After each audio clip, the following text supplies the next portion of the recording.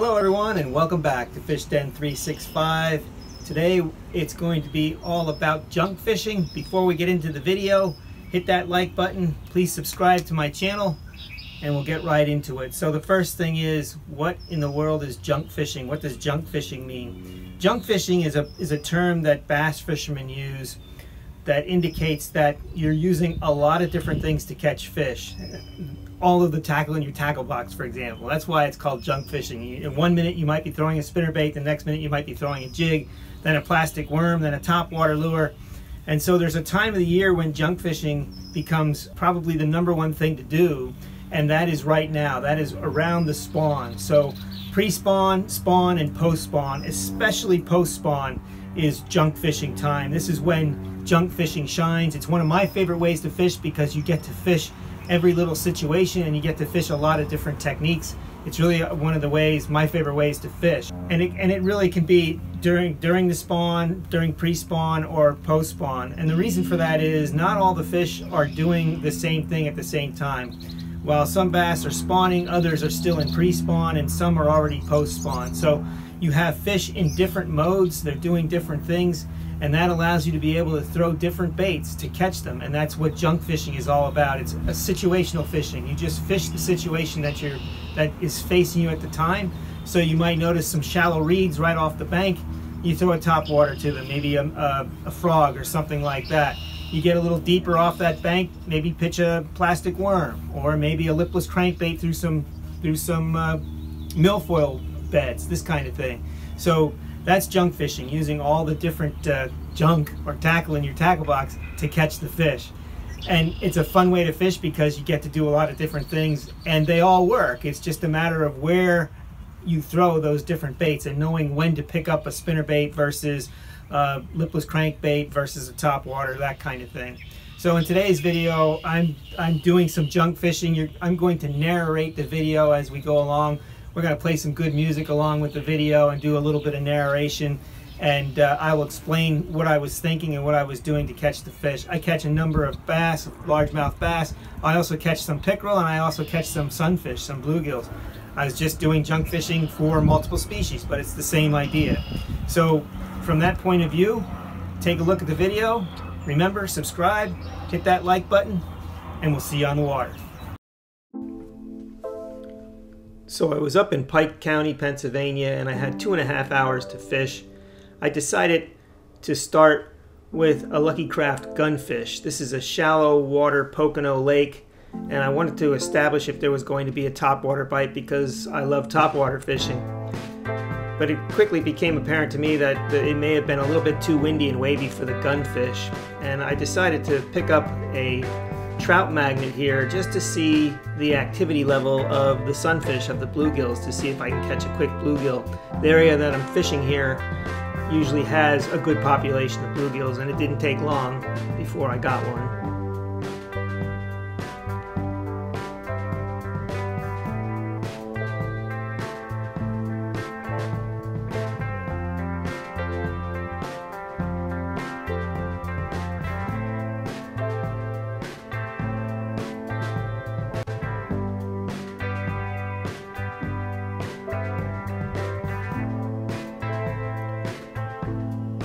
As I was approaching the shore, I decided to pick up a mouse lure here. This is a Ninja Lilly mouse that's made by Savage Gear. And I started throwing it near a stump, and I got blasted at the stump right here. Turned out to be a nice largemouth bass.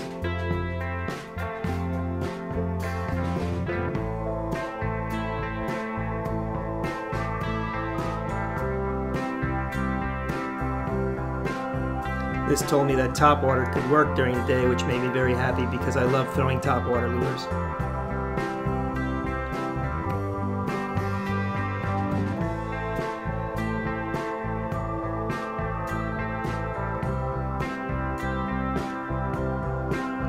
And he ate the bait quite well. As you can see, it's deep in his mouth.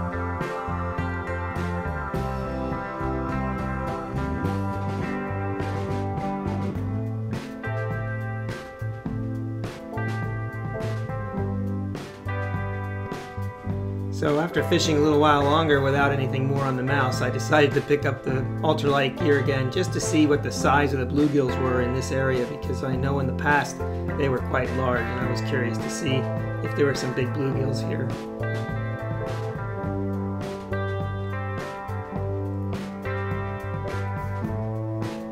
So I caught this pretty bluegill, but then it was right back to throwing the mouse.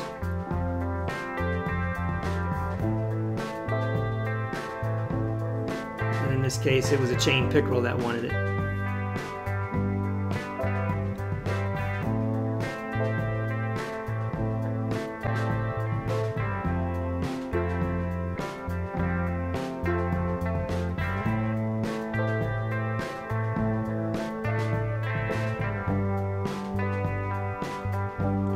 Next up, I decided to pick up a squarebill crankbait because this water here was just a little bit deeper than some of the surrounding water, and I quickly hooked up with another chain pickerel.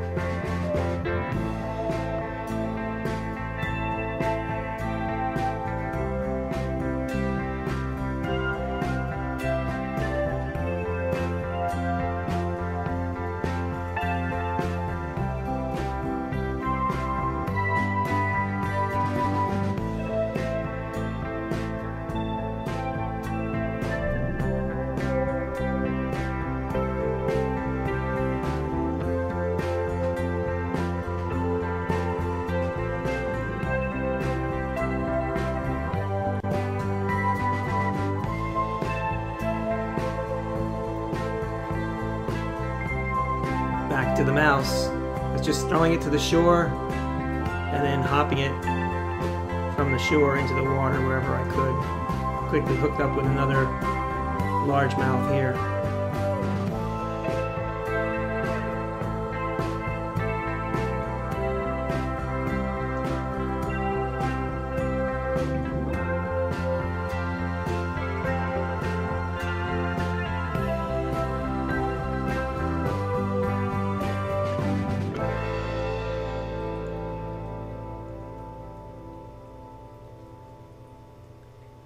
And then my very next cast led to a very surprising largemouth. It was a good-sized 5.9 pounds.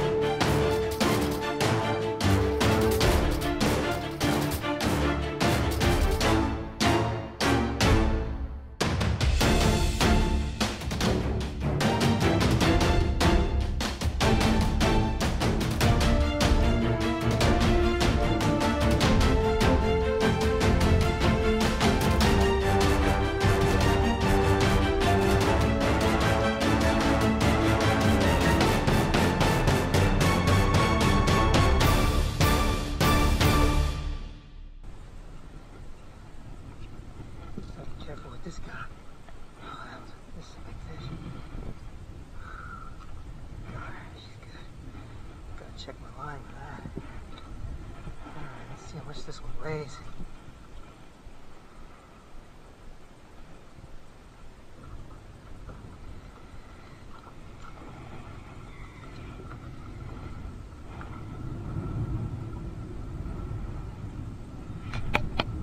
.9. That's a nice fish, baby. Beauty.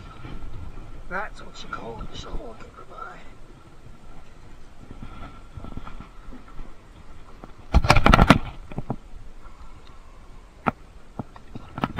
She's good. At this point, the sun was on its way down, so I decided to turn around and start to fish my way back to the ramp. and I began throwing a swim jig along this bank. This is the very same bank that I was fishing in the other direction, but I thought I'd try some different baits along the way back. And it wasn't long before I hooked up with a bass.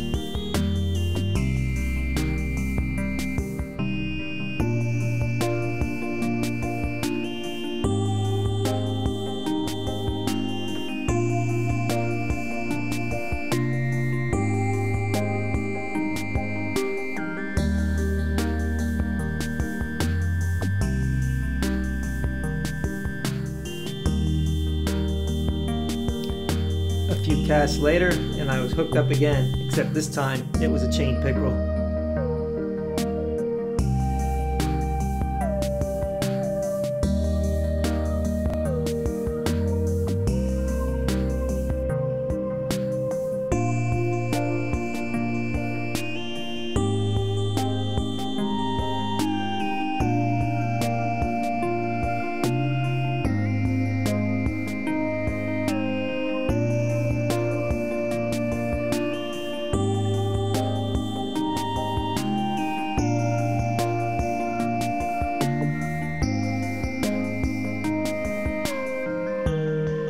As I got closer to the ramp, I decided to pick up a lipless crankbait, which can be a dynamite bait on this lake, just to see if I couldn't pick one up on this bait. And I immediately did.